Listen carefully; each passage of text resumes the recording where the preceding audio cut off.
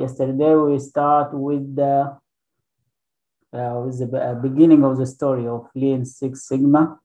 We said there is a Sigma is coming from Motorola and Lean is coming from Toyota. And we had this guy, Paul Galvin.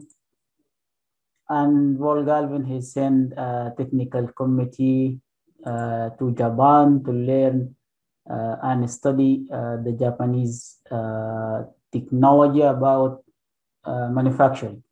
So this committee is coming with such something need to do immediately in Motorola.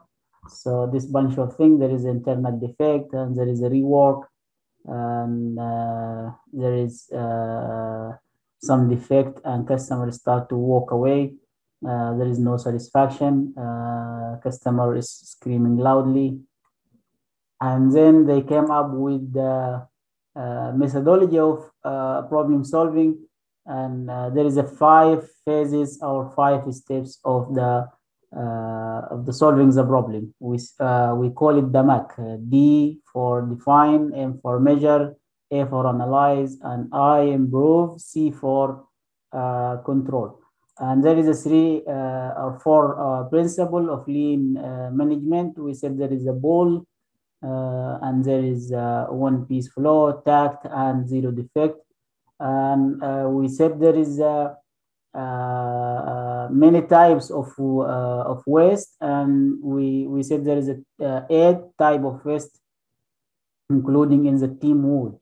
So there is a transport, inventory, motion, waiting, overproduction, overprocessing, defect, and skills. This is all type of waste. And we said the Lean Six Sigma has been designed to eliminate problem and errors and defects and improve working condition and reducing the variation and also removing the waste and efficiency. And we said the main target of Lean Six Sigma is to provide better response to the customer. We said there is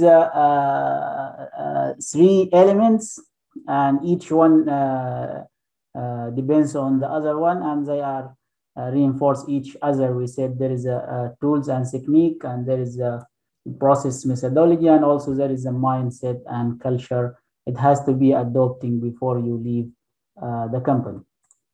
Also, there is a principle of Lean Six Sigma. We said there is the Six Sigma focusing on the real world production problem, and also effective tools to analyze the team problems and team forming.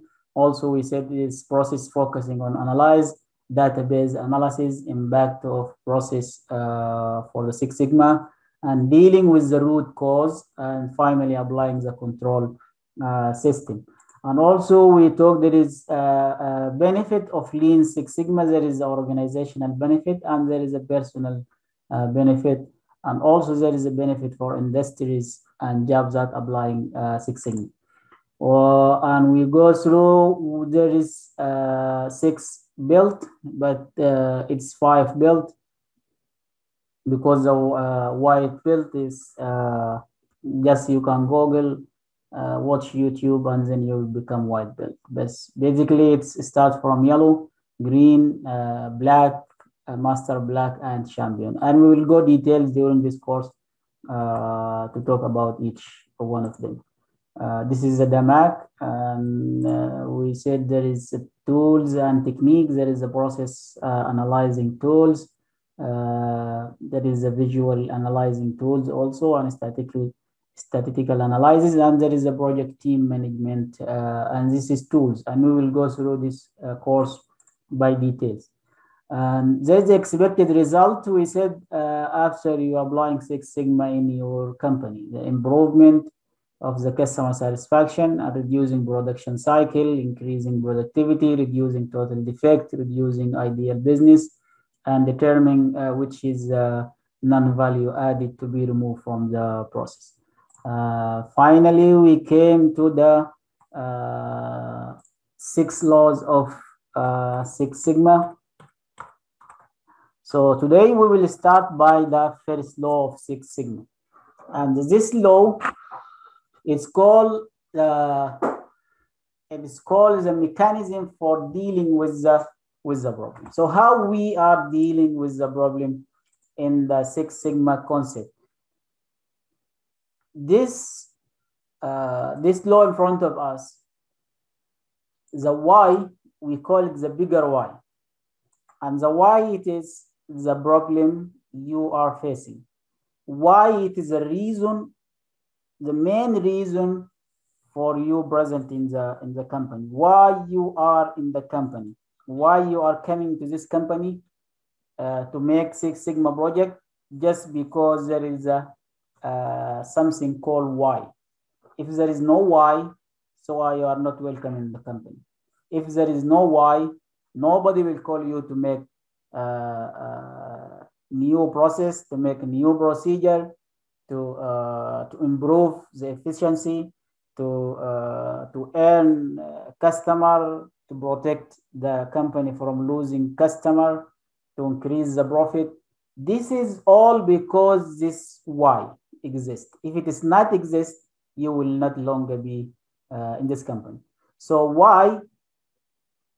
This is the original problem which you are going to deal with. And also it is called the output of the main process. So the output of the main process, it has to be why. Why refer to the real problem that you are facing and that you are coming to eliminate. So why, in the Six Sigma perspective, we call it the bigger why. And we call it also, it is the output of the process, or the final product of your project. When you come, as we said yesterday, when you come to the company, you will make an evaluation and you will calculate the current Six Sigma level. Suppose we are in the 2 level, so you have to move us to the 6 or to the 5. It depends on the management need and requirement. So basically we need to move to the 6.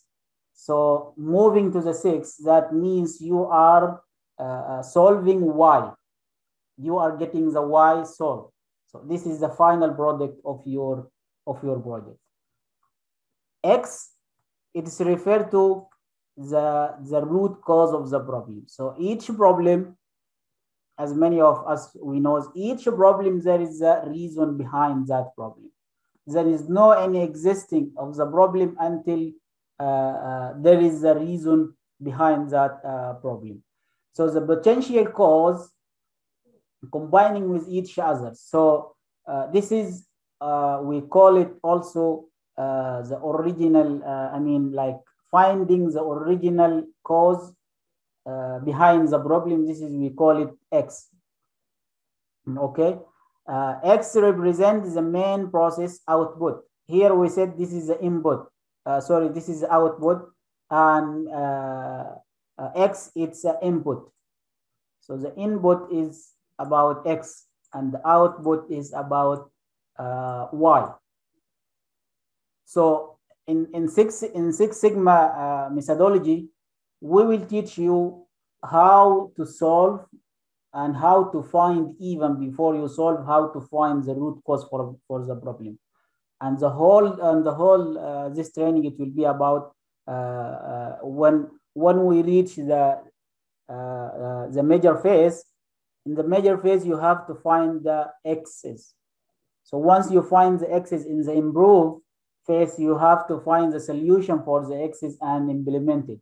So once you implement it, you get Y, solve it. In the control, you will control the Y, so you will protect Y from happening again. That means you will protect the X's from happening again. So you have the root cause, you will deal with the root cause, you will eliminate the root cause, and in the end, that means you are already solving the problem and getting Y. F, it's about the relation between them.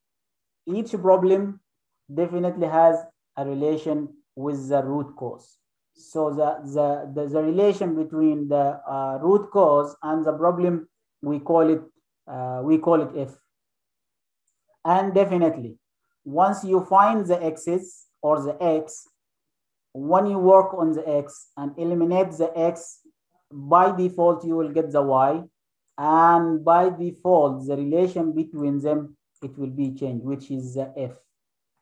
So here, don't bother yourself about Y. Don't bother yourself about F. Just you need to work on X, done. When you done the X, find the X, means find the root cause.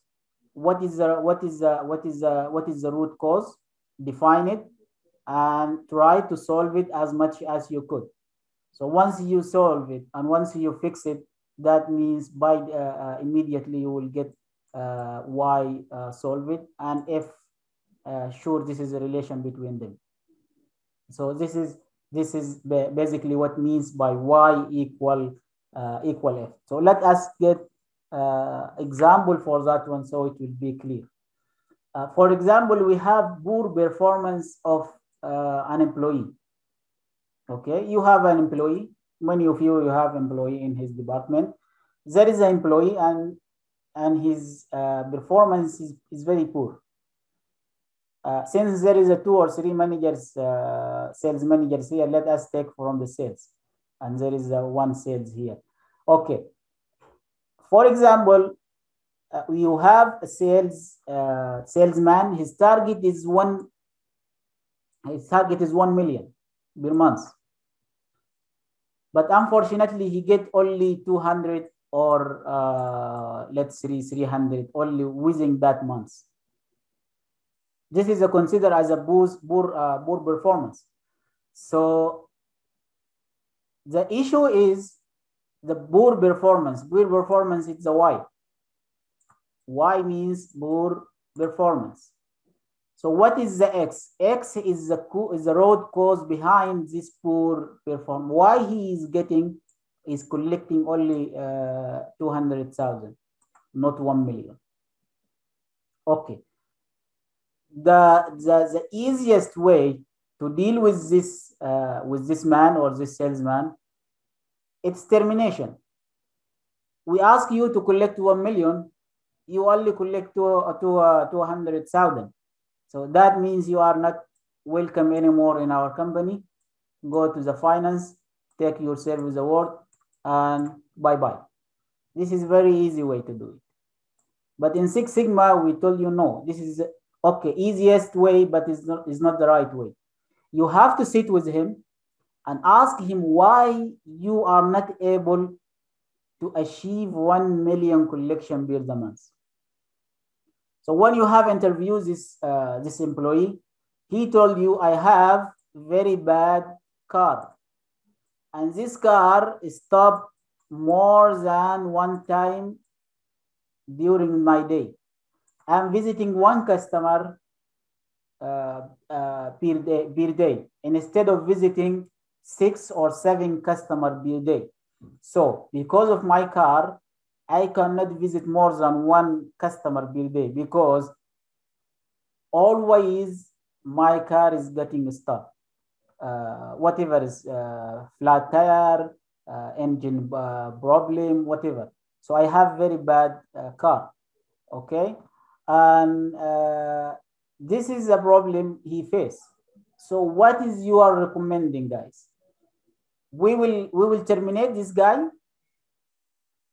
or we will work with the X. And where is the X here? X is the root cause. What is the root cause? It's car problem. So in Six Sigma, we will teach you, don't go for the easiest way. Go for the analyze. Define the problem, measure the problem. What is the effect and the impact of the problem? The impact of this problem is, instead of collecting 1 million, he's collecting 200,000. This is the impact. This is, we'll find it in the major phase. Okay.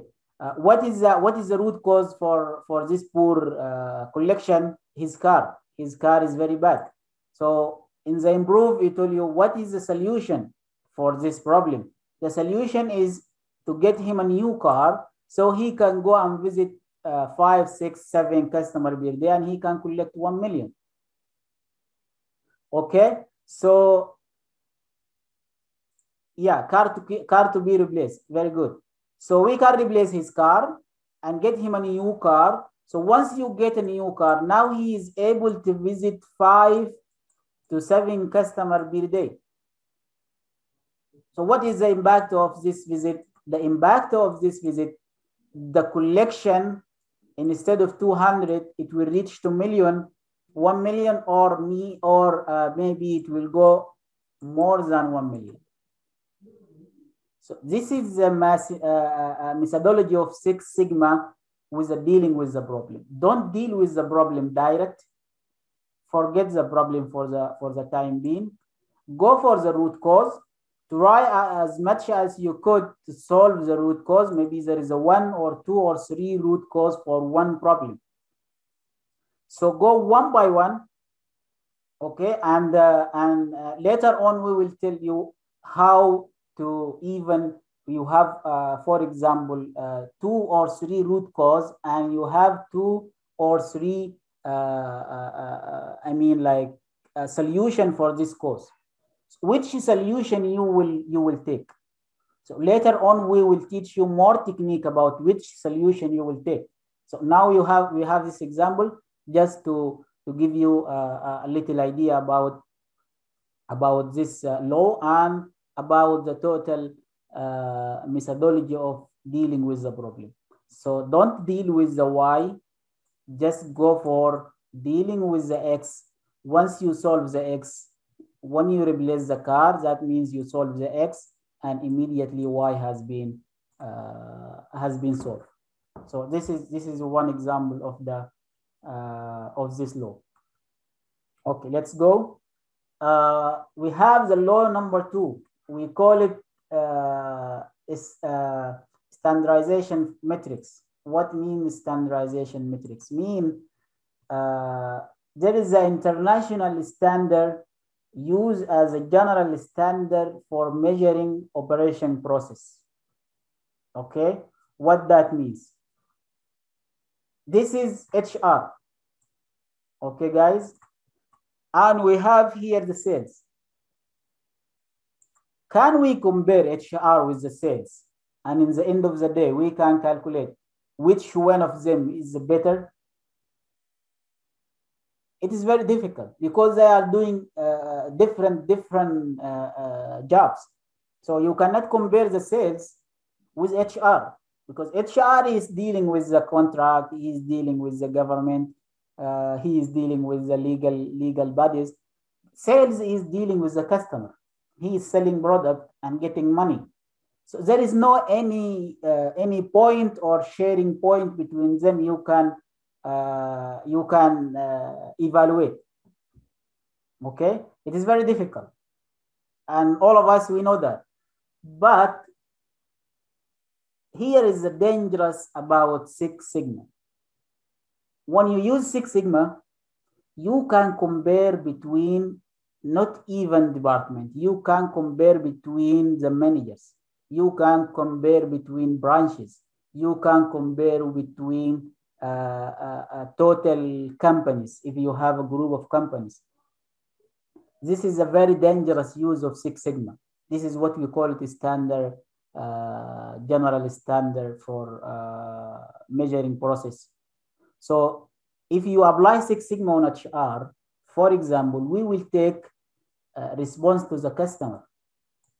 Okay. By the way, tomorrow or the after tomorrow, we will know there is a 2 type of customers. There is the external customer and there is the internal customer. But let me give you hints about this one. Internal customer, this is within your company, inside your company. HR, there is a IT employee. IT employee is considered as a customer for HR because he is getting his salary, he is getting his contract, he is getting his renewed from HR. So he is a customer for HR. Okay, there is internal customer, external customer for the sales. For example, someone come from outside from the company and he is buying from you. This is we call external customer.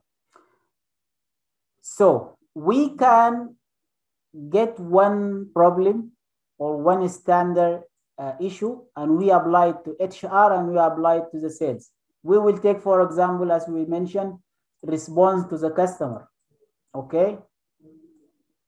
This response to the customer, no matter what is the customer, internal or external, okay, we will apply it for HR. And then we will calculate the Six Sigma level. Which Six Sigma level in this problem? Get the Six Sigma level for HR. For example, 2. We will apply the same response to the customer. The sales is having internal and external customer. Internal customer accounting. Accounting, they will ask you for the collection. This is internal customer. Your external customer will ask you for the delivering for the product. This is external customer. We will apply response to the customer on sales, response to the customer on HR. We will calculate at the end of the day what is the score or what is the level of Six Sigma for the HR and the level of Six Sigma to sales. For example, they got 3. The next example, they will give us the answer. So C is a purchasing. The purchasing, they get 2 Six Sigma. For applying response to the customer. Okay, operation B, they get 6. Okay, HRA, they get 3 Six Sigma level. Which one of them is better, guys? Come on, guys. I need to hear your voice. Okay, chatting. Good. B, yes. So B is a better because B is a Six Sigma level, which is a higher, and C, which is purchasing 2 Six Sigma, and HR they only get 3 Six Sigma. So this is a very dangerous standardization matrix or standardization for comparing the Six Sigma.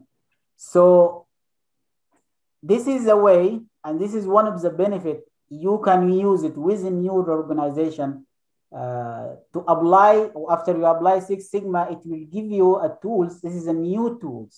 So you don't have this tool before. You cannot compare HR with the finance. You cannot compare IT with the sales. But now you have Six Sigma. You can compare which one is the better. Take one problem, take one sample, apply to the whole department, and in the end of the day, you will get the calculation which one Six Sigma level, and then you can easily combine between them, and you can easily get which one is the better, and give them reward if you have if you find the good one. Okay, guys. So here we have this example for the airline company. Okay, this is the airline company. Now we are coming in this company. Okay, this is for the first time. We are a team for Six Sigma team, and we are coming to this airline company. So the first thing what we will do is calculating which Six Sigma levels they have. Okay.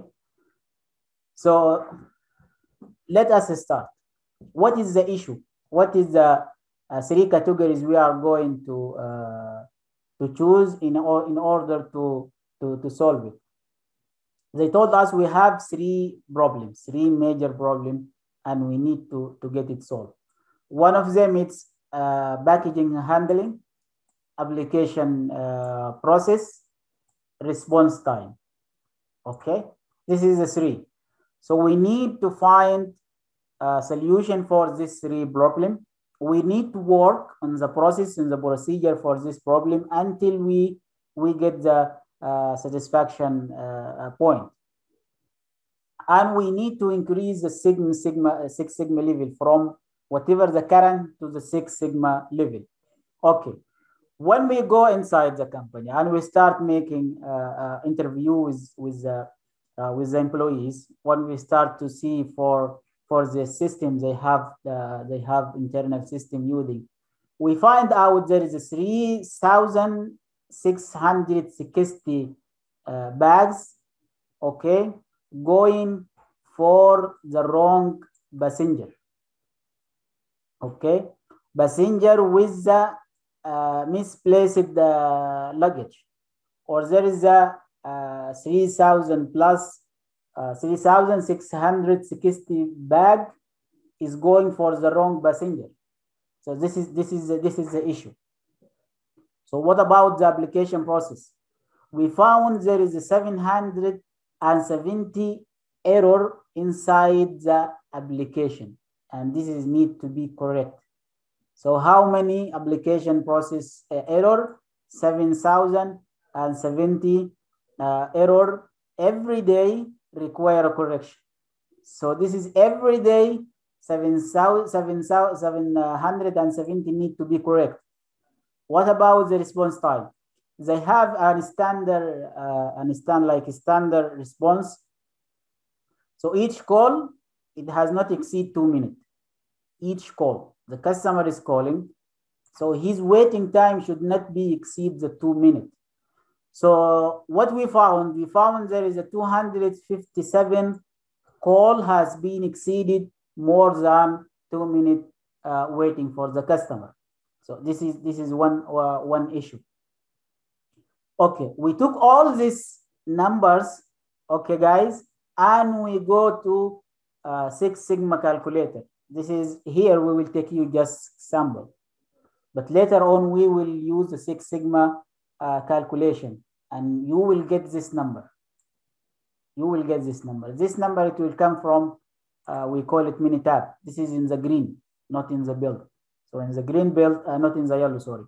In the green build, you will find there is something called Minitab. You will work on the Minitab and you will get all this number. But here we will give you the basics of this number, what these numbers mean, and what is the related between this number and the Six Sigma level. Okay, guys. So this is the situation we found when you go to the first time, when you enter the company and we make your interview and you gathering and collecting the data. You found there is a misplaced luggage for the packet handling. We found there is many errors in the application processing, and we found there is some call exceeding the 2 minutes waiting. They have a standard 2 minutes for each call. So there is a 275 call has been exceeded the 2 minutes. When we enter, this is in the calculation. Just what is a DBMO? DBMO, it's defect per million opportunity. What means?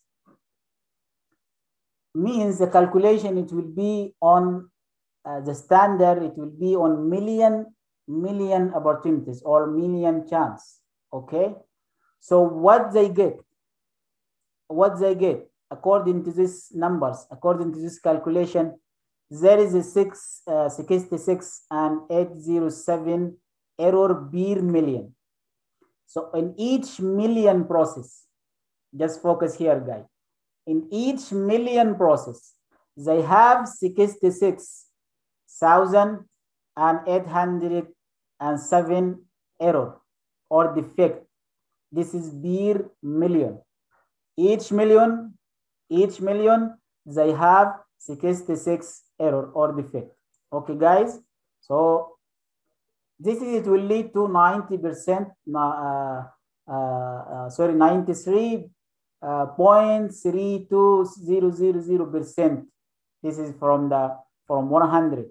So the accuracy for this operation is 93%, 93.3200%. So this is the current situation you are facing right now. This is the current situation you found the company. This number 66,000, this is referred to, we will give you the table, this is referred to 3 Sigma level. Once you found this number, okay, when you put this number, all this number you gather, you put in the calculation, we will come up with this number. Immediately, the calculation will give you the 3 Sigma level. So this company, with this situation, in the first line, they are right now on the 3 Sigma level up to here. This is the Six Sigma level. What you need to do now? Now you need to work on the process. Now you need to work on the procedure. Now you need to do as much as you could to improve this company and move it from Six Sigma to the Four Sigma. Okay? You work 2 months in this company. You work with the employee. There is an employee need training, so you give them training. There is a new, there is a current process you need to take out or remove the non-value added steps.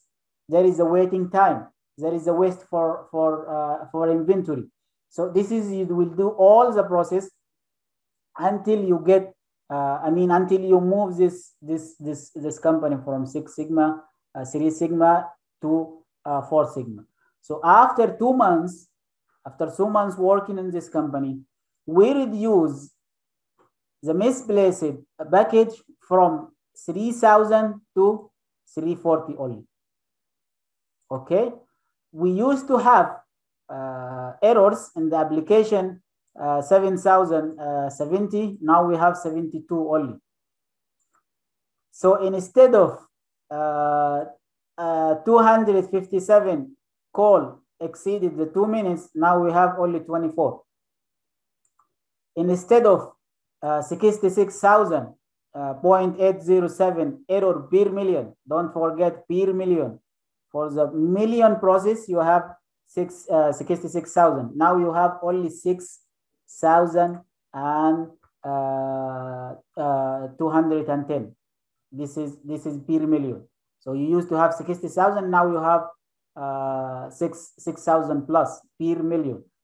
Your accuracy accordingly will be improved from 93 point to 99 point something. Okay, guys, this number refer to Four Sigma level.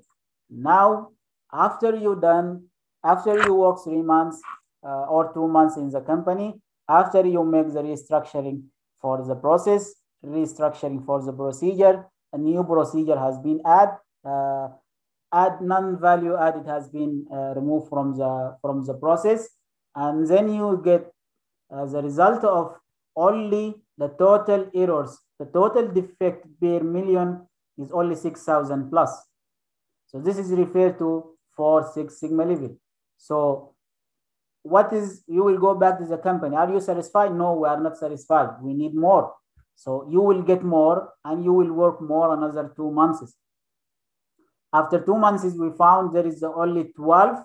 After we done new procedure, after we done restructuring, we get only 12 package or 12 luggage or bags misplaced or go into the wrong passenger.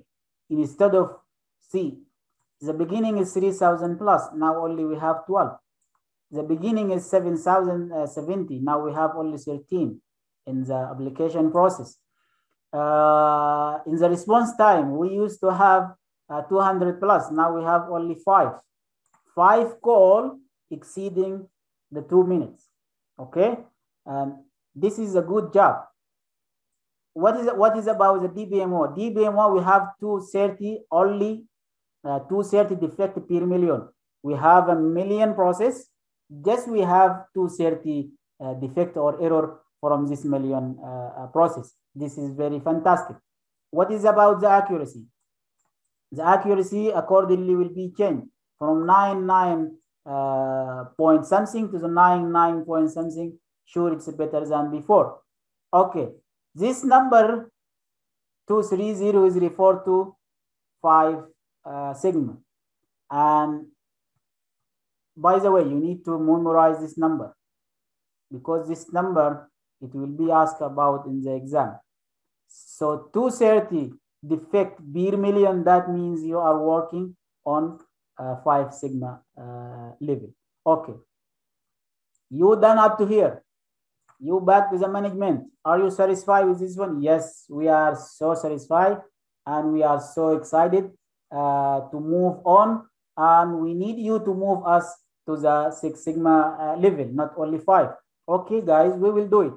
Again, you will come reviewing the process. Again, you will come reviewing the procedure. Again, you will come through structuring the current procedure.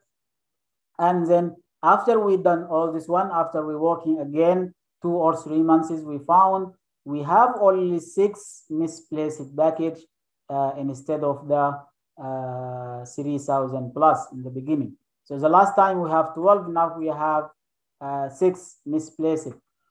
What about the application process? We have 10 only instead of 13 last time.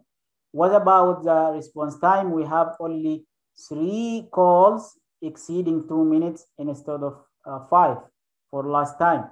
Now, how many defects you have per million? We have 3.4. And this 3.4, guys, you need to memorize same like your full name. Same like your wife name. You have to memorize 3.4. This is the Six Sigma. 3.4 defect, 3.4 error per million. You get me, guys? You are working in this company. We are selling to the customer. We have how many customers we have and how many delivery we have to this customer. Okay, how many invoices we are printing daily? How many invoices we are printing per year? Okay, for example, we have a million delivery per the year, million delivery. We are delivering to the customer million delivery. That means we are invoicing million invoice. How many error and how many wrong delivery happening and how many wrong invoice we made? Only 3.4 invoices. Can you imagine, guys? 3.4 defect per million process. As we said, if you are delivering to million customer or you have million delivery, you have only 3.4 wrong delivery or wrong material has been delivered to the customer. It is wonderful. You cannot imagine if you move your company from 66,000 plus error per million to 3.4 defect or error per million. This is very fantastic, and this is outstanding performance. And this is referred to Six Sigma, as I told you. So this is, you have to memorize same like your name, same like your father name. And this is the accuracy of the Six Sigma. 99.9966 accuracy. So the defect per million for the Six Sigma is 3.4. So 3.4, when you found 3.4 DBMO, that means this company is working on the Six Sigma level. If you ask someone, you ask him, what is, how many defects per million you have in your company? He will tell you, we have only 3.4. And just he speak like that and he shut up his mouth. That means Six Sigma level. Immediately you will realize they are working on Six Sigma level. So Six Sigma level, this is for our company. For example, for the manufacturing company, okay, for the commercial company, for the hospitals, for hotels, this is 3.4 defect per million. For them is very satisfied. But can we go beyond that? Can we go for 8 Sigma level, 9 Sigma level, 10 Sigma level? Yes, it can be. And there is many industry in this world, they have been reached to 24 Sigma level. Can you imagine the Six Sigma equal to 3.4? So what about 24s? Can you imagine, guys? How many defects per million they will have? I will give you one example. This 3.4, it will be good for commercial and manufacturing business, but it will not be ideal for some of the manufacturing. For example, Airbus or Boeing. Imagine in each 1 million aeroplane, they have 3.4 fell down in the ocean. This is a disaster. Cannot be. This is not acceptable. Imagine NASA. NASA, they are sending what we call them, the scientists for the Mars, or for the Mars. Yeah. So imagine in each journey there is a one has been fell down. This is a disaster. They cannot be. So for us, yeah, spacecraft. So for us, as a commercial or as a industry business, 3.4 is very satisfied for us. This is very good. But for some manufacturing, some industries, they cannot be accepted. They need more. So Boeing or Airbus or NASA, they need more. So most of them, NASA, they reach up to 24. So NASA, now they are working on 24 sigma level. I think Boeing and Airbus, and there is a one company is manufacturing the F-16 and F-23. F-16. I'm not remember the name of the company, but this company also, they are using up to now, they reached to 24 sigma level. But we are a human. In the end of the day, we are a human. We cannot reach 100%. So even the 24. So this is a difference. The difference is very small. This is 9 sigma. 9 sigma is 99%, 0.99977. This is accuracy. See the 24, 99%, 999, how many 949, and then 7. So this is the gap. This is the 9, and this is 24. So there is a big gap, but the accuracy is still not reaching the 100%, because this 100% cannot be on human, because our nature, we are doing mistakes. Our nature, we have a defect in our process, because the nature of the people, even the awareness and the knowledge of the people level is not the same. So you cannot get the 100% anyway. Okay, guys. So F-16 manufacturing General Dynamics. Sorry? You were asking about F-16 aircraft manufacturer, right? Yeah. It's basically a company called General Dynamics. Yeah, I agree. Or Louis Martin or something like this. Yes. Okay. So now we have this table. This table is the 6 sigma level DBMO, which is defect per million. So if someone told you, or you have been asked in the exam, they will give you the DBMO and they will ask you for the 6 sigma level.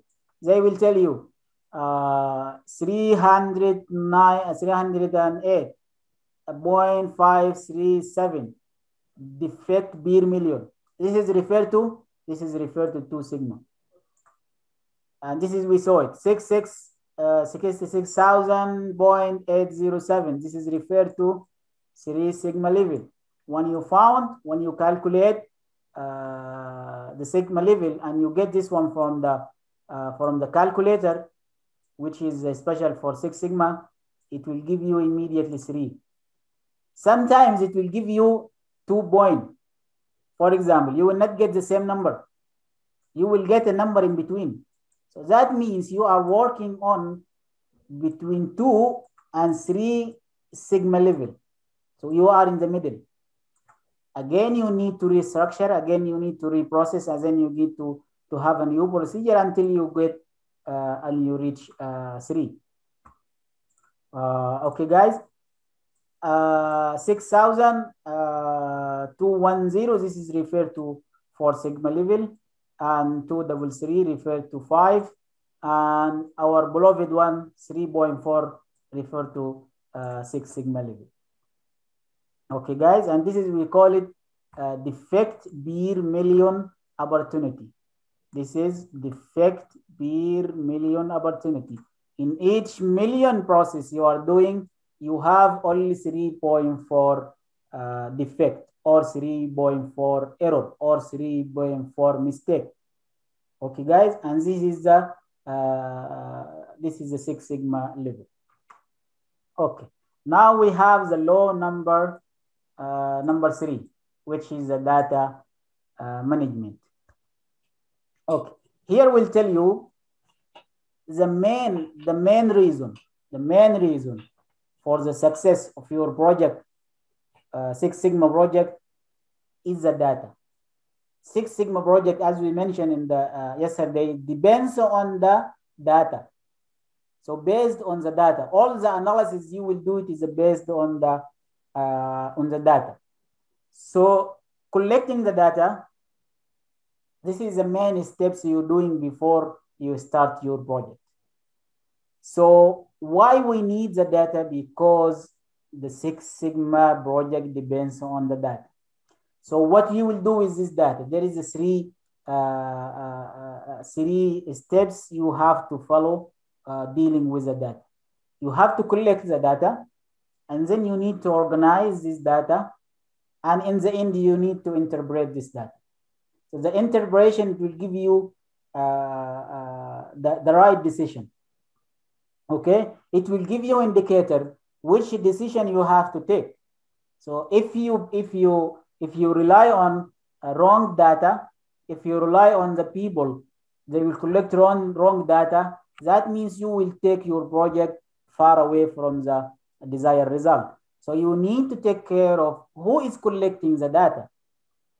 That means you need to select the correct people in your team. So in this course, we will tell you, and we will have some techniques how to select your team. But in the green belt, you have more, and there is a more choice, and there is a big survey. You will do it for each member of the team before you select him and appoint him as a team member. So there is a many process you will go through until you appoint this man. Because of the first thing you do is collecting the data. Collecting the data, it depends on the person who is collecting the data. If you choose the wrong person to collect the data, that means you have wrong data. That means you are organizing wrong data. That means you are interpretation for the wrong data. That means you will take your project to the wrong direction. Instead of going this way, you will go this way. So this is very important law. The law depends on the data. Why we need the data? Because our project depends on the data. So the first thing, we need to collect the data. After your collection of the data, you need to organize it. After you organize it, you need to make the interpretation so you can help you to take the right decision. Okay, so number 4. Number 4, we have the type of the data. Okay, we have 2 types of data. These 2 types is split to 12 type of data. 6, we call it continuous data, and 6, we call it discrete data. So what is the difference between continuous? What is the difference between discrete? How you will realize and how you will differentiate between both of them? This is very simple. We will give you one rule you can follow, and you can identify whatever the data you will find. Okay. There is some kind of data, okay, when you spell it, it will give you the same meaning. The time. If you ask me how many time you need to reach your office, I told you I need 1 hour. Yeah. Okay? 1 hour to reach my office. This is, I told Bali, how many time you need to reach your office? I told him 1 hour. Okay? Yeah. And then Ahmed, he asked me how many time you need to reach your office. I told him 16 minutes. Is there any difference? No, same thing. Same? Yeah. Okay. This is the point here. The difference between the continuous data and discrete data, whenever you spell it, still you have the same meaning. Okay, this is what we call it continuous data. The temperature is the same because there is a 2 or 3 measure for the temperature. When you spell it, it will give you the same. The distance, when you spell it, meter, kilometer, whatever, the same. The weight also, km or less, it will give you the same. The height, if I told you meter or centimeter, it's the same.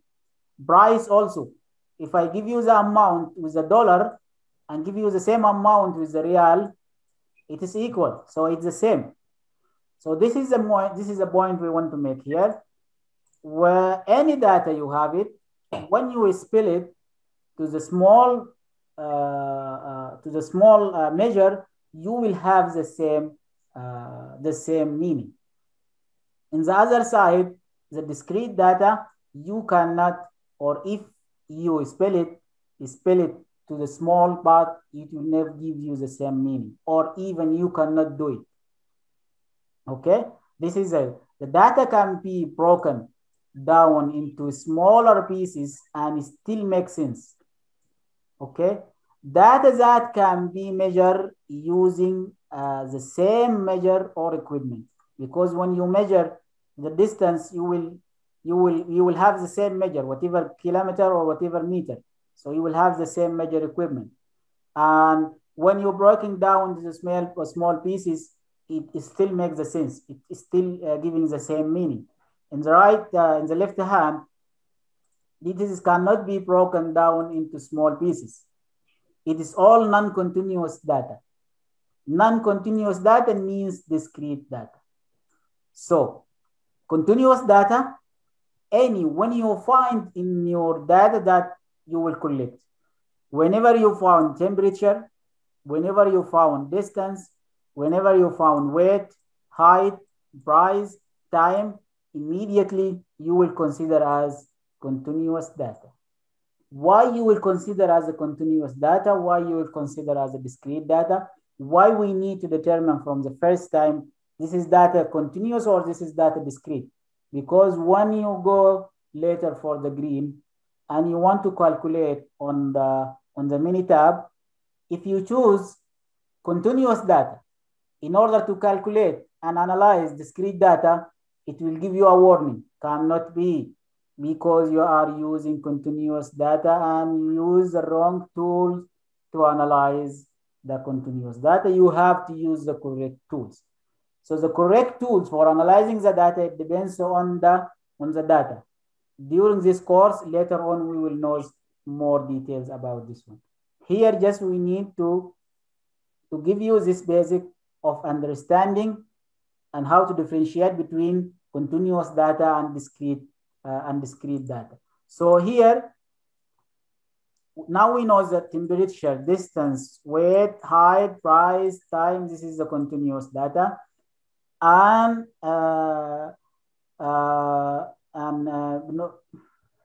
bionomial data.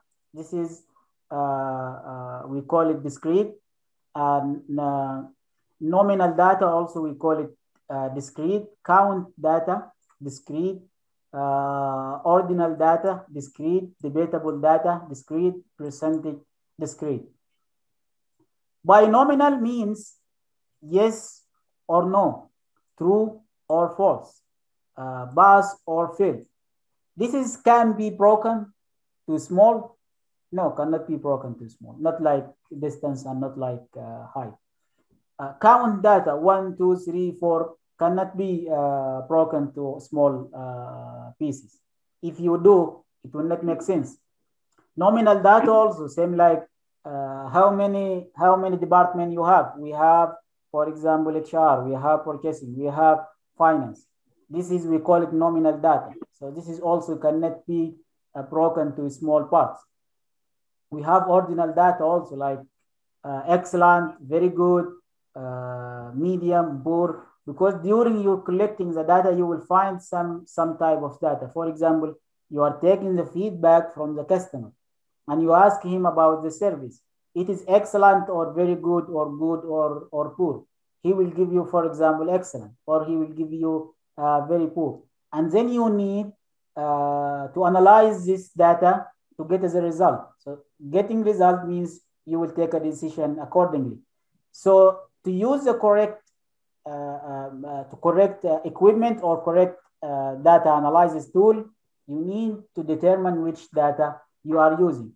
Debatable data, the debatable data, by the way, 90% of it is isolated. We call it isolated data, and 5% is continuous data, which means 5% of the debatable data, okay, can be considered as a continuous.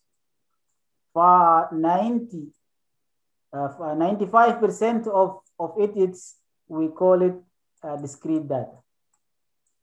This is a little bit confused, but the rest of it is very clear. Okay, we have a percentage. Percentage also considered as discrete data. Okay, guys. So let's have some example. So this is a table. So let's have some example. I want to reduce customer service time. What's the type of this data, guys? We mentioned time.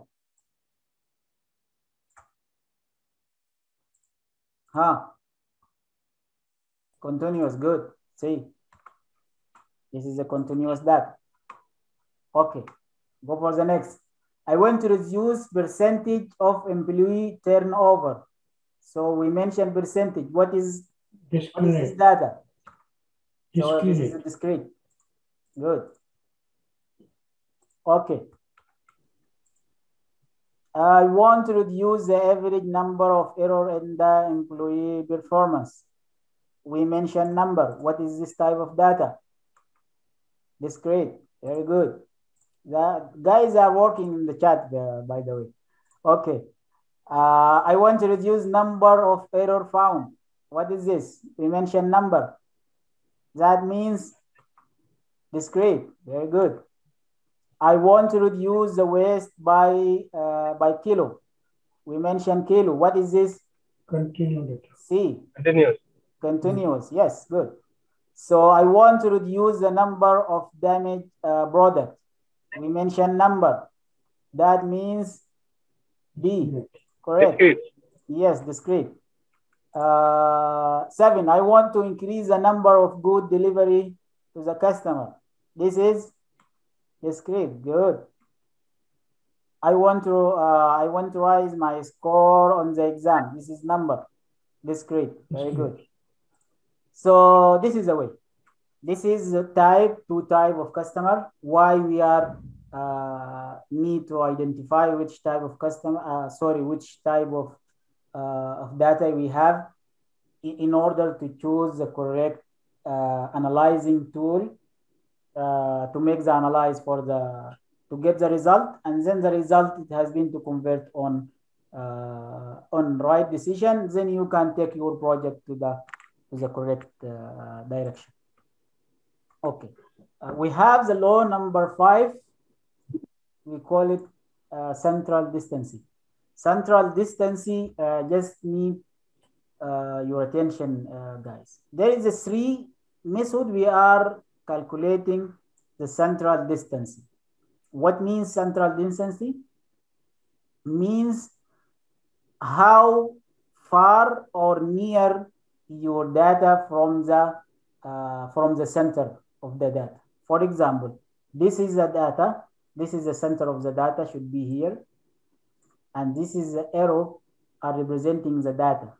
So the data is still far from the center of the data. This is, we call it central distancy, which means how the tightness of the data around the central point, how tight is the data close around the center, means it is near or it is far from the central of the data.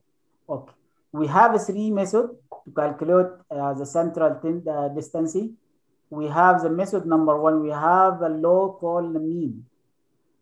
Okay, guys, the mean is total value divided by the number of the value. So if we need to calculate the mean is equal to the total value okay, divided by the number of the value.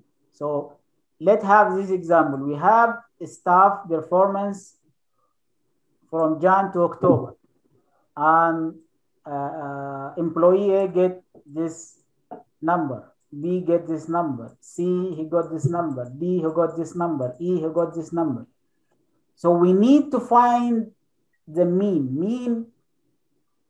Mean here is referred to the average. So the average for this data, you need to get the average. Which one is good, which one is bad, and you get you need to calculate it.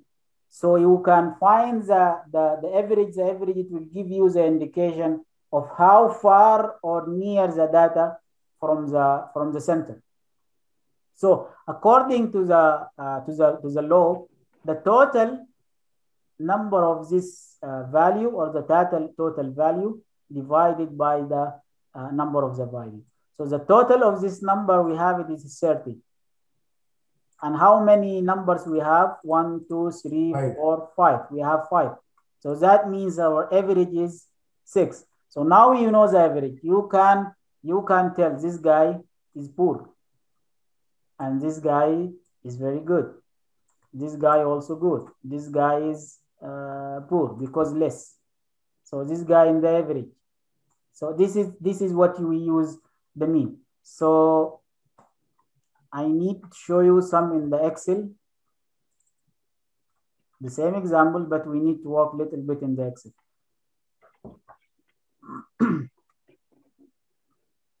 I'm opening the Excel.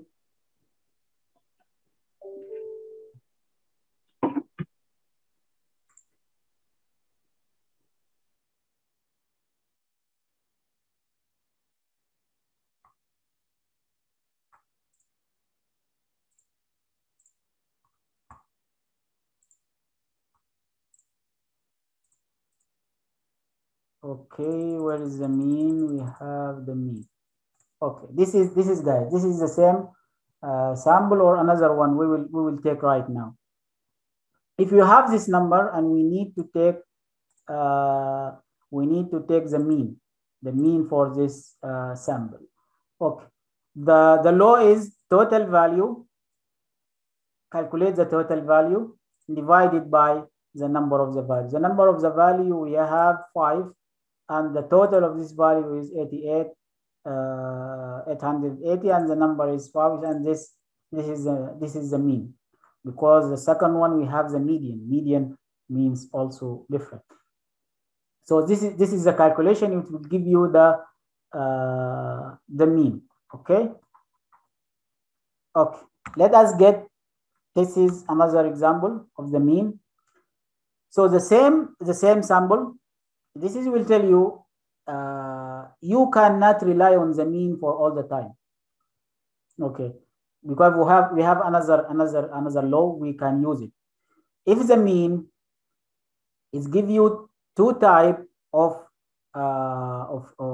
data or 2 type of result, which one you will choose? So this is a sample before we took it. Okay, but if you see the data is very far from the center, and here is the same but different numbers, the same employees. Okay, but this is another group. This is the group 1 and this is the group 2. This is a score for the group 1 and this is a score for the group 2. But here we found the data is very near to the center. So it's the same. We apply the same law on the group 1 and the same law in the group 2. But we found that, so this is, by the way, this is, you will get it from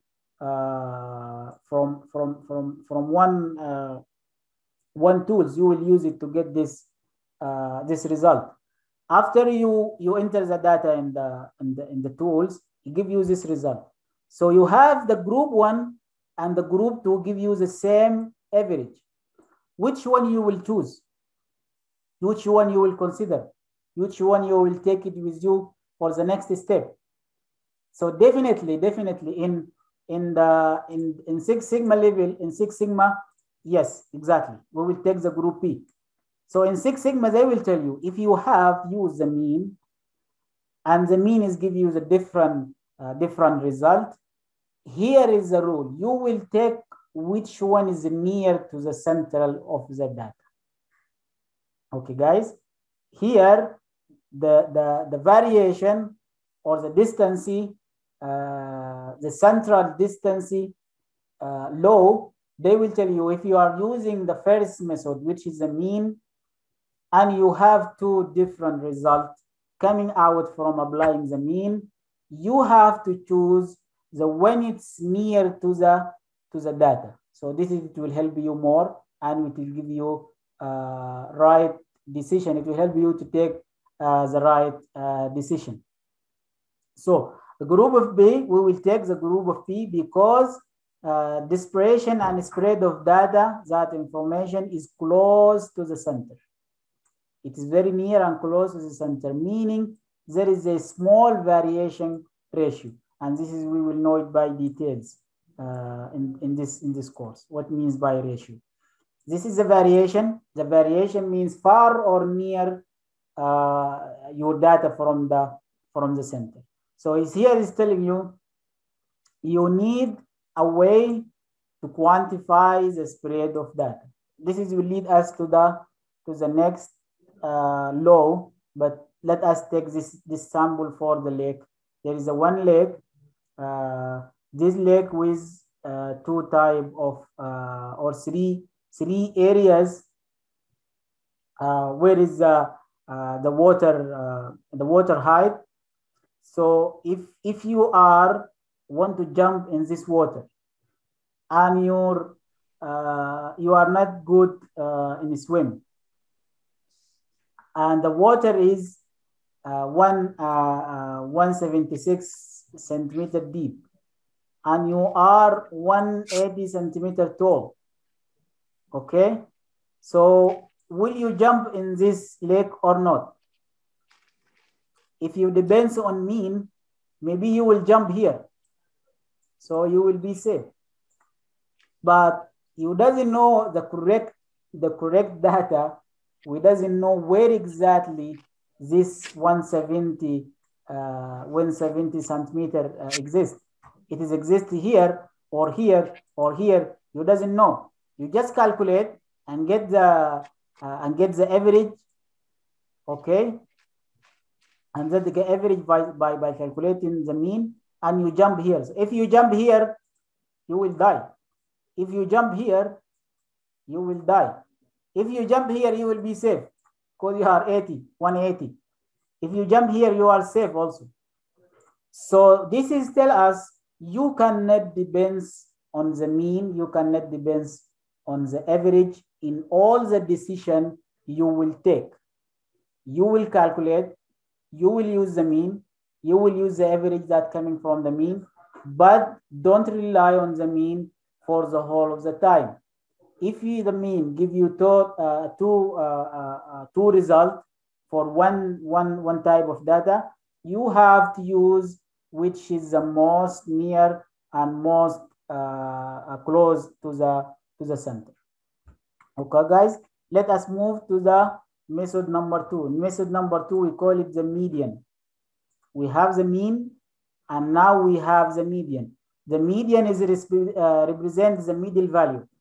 Okay, mean is represent the average. This is one question will be in the exam. Mean, the mean represent the average. The median n guys, not m. Okay, median, not medium. So median represents the middle value. So there is a total difference between middle value and the average. So this is something called perfect about Six Sigma. If you know it, there is a little semi what we call it. They can be together, or you give you the same meaning, middle value and the average value. But in the Six Sigma, will tell you no, this is a totally different. The middle value we are using the median, and the average we are using the mean. So the law of the mean is n plus 1 divided by 2. N is the total count of number. Okay, n is the total count of number, and let us see the example so it can be more easy for us. Okay, we have these numbers, this number of the lake, what we saw right now. Okay, we need to find the mean for this, or the middle value for this lake, or for this data what we have get from the collecting data. Okay, the law is telling you that n plus 1. What is n? N is the total of the number. Okay, n means the total of the number. The total of the number what we have is 5. 1, 1, 2, 3, 4, 5. Total number of the data we have is 5. The law is saying n is 5. 5 plus 1, 6. Divided by 2, it will give you 3. Where is the median here? The median here is 100. So 100 here is considered as a mean. This is the median. The median is 100. This is if you have a 6 number. But if you have odd number like this, how you will do it? Someone is asking. Again, please. Okay. We have the law of the mean, of the median. Okay. This is the law of the median. The median is telling you the law is n plus 1 divided by 2. Okay. The median is representative the middle value.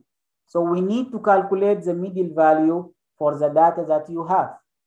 We have a data here from 5 number of the data. Okay, this is the data we have. How many data we have? We have 5. We can have more than 3,000. This is only one example. But in the real life, we have thousands. So you need to calculate and get the median. The median, what is the median? We need the middle value. What is the middle value on this number? So in order to get the middle value of this number, you need to use the median law. The median law is telling you median equal n plus 1 divided by 2. N is the number of the data. How many data here we have? 1, 2, 3, 4, 5. This is the number of the data. We have 5. Okay. So we get n. Just as calculate. This is n plus 1. N plus 1 equal 6. Okay. Okay. We get the 6 up to here. This is between 2 brackets. We get it. And now the result from these 2 brackets, you will divide it by 2. What is the result we get? We get 6.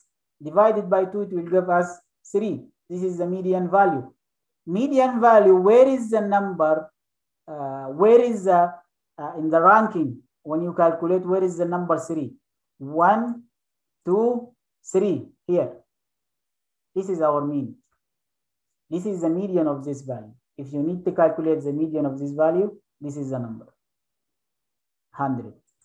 100 is become in the middle of this value. You have here 1, 2, you have here 1, 2, and 100 in the middle. This is the middle value. But if you have what we call it odd number, okay, you have Badr. yes. Badr. For example, you have told the answer is 3 from top. First yes, one from is top. 10, second one is 60, third one is 100. That's why we are selecting 3. Correct? Yeah. For example, if the answer is 4, we select 190. Masalan. 4. Correct? If you have 4, it will come here. Come here, I will show you. You have 4. If you have odd this number, is even. Yeah, if even you have number. If you have, for example, 4, 6, 8, 10, 12, 14, there is no middle, correct? Yeah, this even, yeah. Yes, okay. There is no something in the middle. So how we'll calculate it? This is the next example. They will tell you, if you have this number, you have a 6. Okay. If we apply the law, we have a 6. 6 is the n. 6 plus 1 equal 7. Correct, guys? 6 plus 1 equals 7. So when you divide 7 by 2 equal 3.5. 7 divided to 2. It will give you 3.5. Where is the 3.5 here? We don't have 3.5. Correct? So Yes. which one is 3.5? 3.5 means the number, guys, not here, not this number, not 100 or 191. The ranking, the sequence number, the number 3.4.5 should be the median. But we don't have here 3.5 because you have only number either 3 or 4. Badr, you mean the value of data doesn't matter, but the number of data? Yes, the number of data. Yes, okay. The value doesn't matter. Yes. The number of data, it will lead you to the value of the data. Okay, here we have the 3. 3 means in the sequence, where is the number 3? Number 3 is 100. This is your median. Okay, here we calculate 7, 3 point. We don't have any in the ranking, we don't have any sequence 3.5. That means you will take it between 100 and yes, between 190 exactly. and that 100. means in between 100 and 190. So in this case, they will tell you how to use the mean. The mean, we have it in the Excel. If you set equal mean, okay, or sorry, the median. Okay, you choose the median. Where is the data you need to take? No, so in this case, what he has done is take 100 plus 190 divided by 2. Yes. So that we will take at 145. We will take the median for you get it from the low 3.5. That means this one and this one. That means your median between the number 3 and number 4. Yeah. So you calculate number 3, yes. 100 plus 190. Yes. That is 290 divided by 2, you will arrive at 145. Exactly. So instead of wasting your time calculating, you have in the Excel, we have the mean. We will take it for the whole of data to give you the mean. The mean is 145. 145 where between 100 and 190. This is what we call it the mean. Add both and divide by 2. Yeah. Divide by 2, it gives you 3.4. 3.4, this is the sequence number. Where is the number? The number, it will be here. For example, if we said we have 1, 2, 3, 4, 5, 6. So they will tell you, according to this, your median is between 3 and 4. Between 3 and 4. That means the value is between 100 and 190. So in order to calculate it, either to calculate it by the law using this one, or go direct in the Excel, just equal median, you will find it. Click here, choose the data, whatever you have, 1,000, 3,000, enter, it will give you the median. That means median 145. You are playing with between 100 and 190. Okay, guys, clear? Yeah. Yes. Okay. We'll go for the next. What we have. Okay. When we use the mean and we will use the median. If the numerical number value is coming close to the data, you will use the mean. If there is an anonymous data from the result of the data outside the range of probability, so the data the same. Forget about this one. If the data is near to the center, calculating by the mean or the median, data is near to the center, you will take whatever is near to the center. Okay, guys, this is the main concept, what we need to have, or we need to go out from these slides.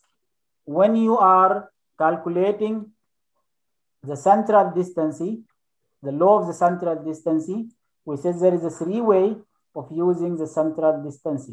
We have the mean, we have the median, and also we will have the mode. So which one you will use?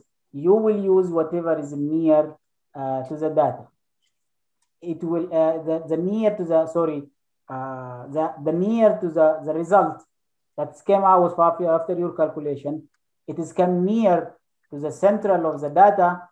This is the one you will take it with you for the next steps.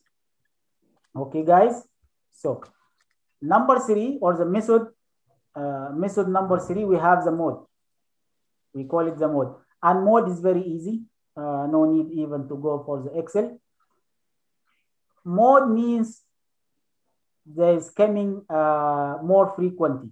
The most frequent value, more frequent number, repeated number. This is your mean. Sorry, this is your mode. This is if you want to calculate the mode. So if you get this example, this is the data. Just when you need to sort the data from top to the down or from down to the top. It is up to you. And by eyes or by using the Excel, you can get the mode. Here by eyes, you found there is the number 19 is most frequent and most repeated. This is your mode. Let us go for the mode little bit. Okay, this is the mode. And there is also in the Excel. If I want to calculate the mode for this number, forget about 19 here. By eyes, you can, because this is a little bit example. For eyes, you can identify.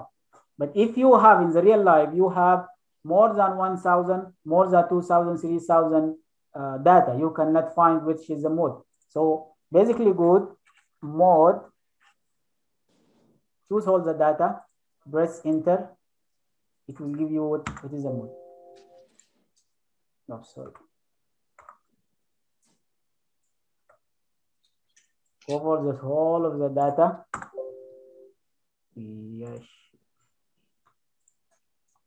Mode by the E equal mode, the last one, this one with the E. Okay. To give you the mode. This is 19. If you have a continuous data more than 1,000, 2,000, 3,000, you cannot find it by eyes. Just you need to use the mode from the Excel and you can get it immediately.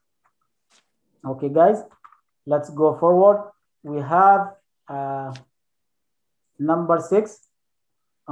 Something not clear. If you have 2 or 3, 2 or 3 similar value. See, the mode is about which one is more frequent or which one is repeated more. By your eyes here, you can identify.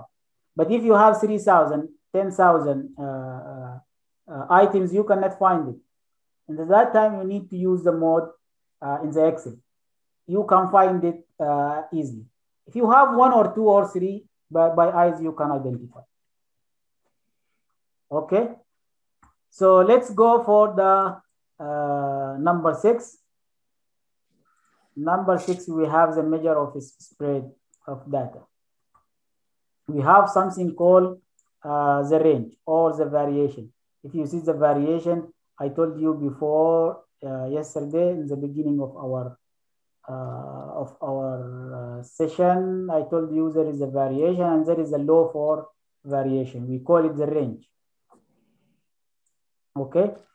Range is the amount by which observation of the data in a sample, in a population, different about the mean and the range.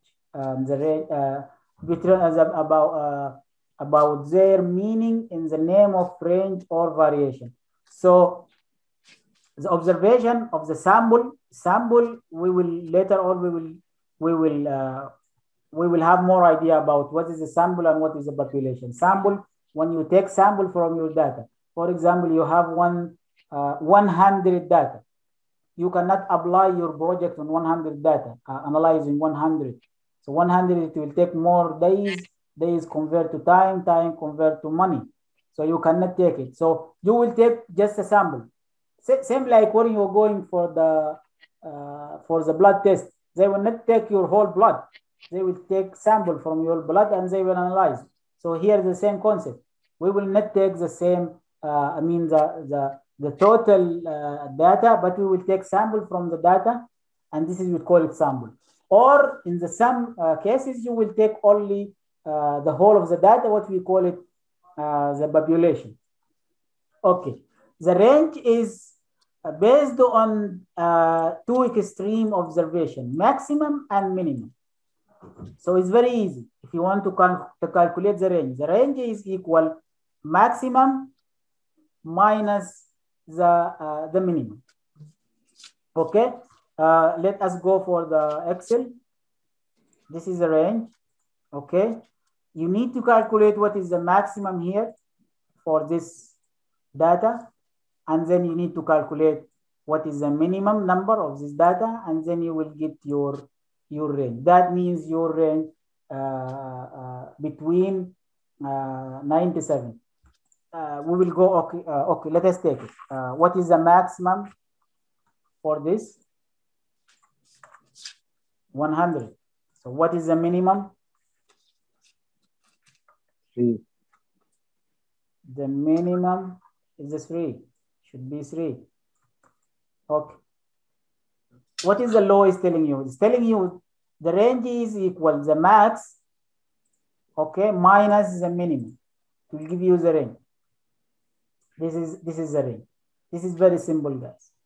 So the range is about the max and minimum from the data. Whatever the data you have, if you want to calculate and get the range is equal maximum value minus the minimum value. It will give you the range.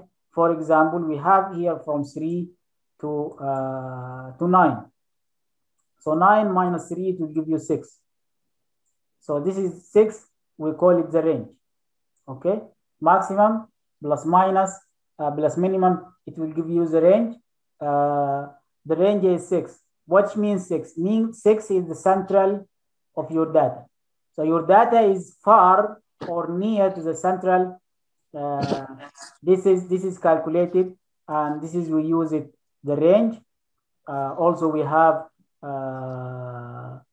we use the mean and median and mode for the central distance, but for the measure of spread of the data, so your data is far from the center or near to the center, you can use the range.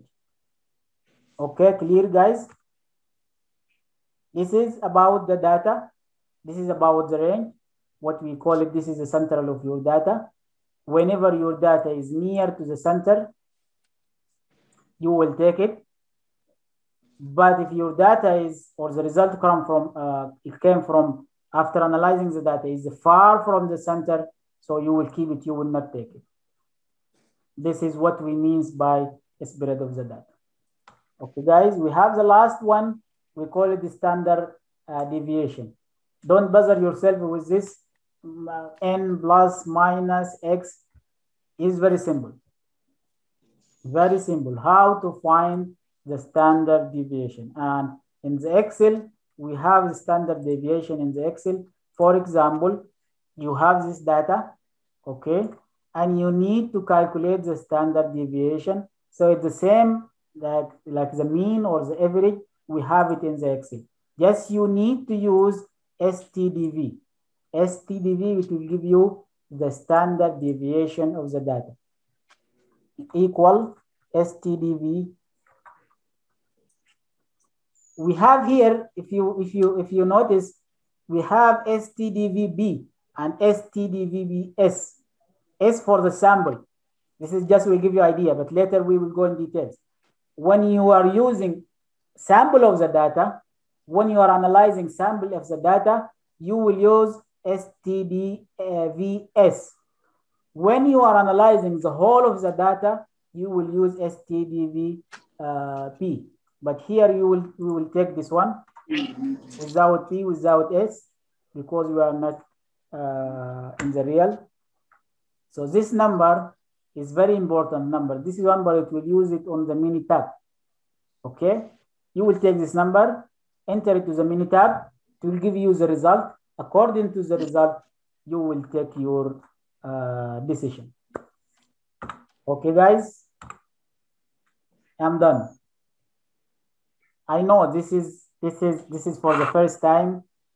The information is too big, and there is some I mean, like each one is near to the other one.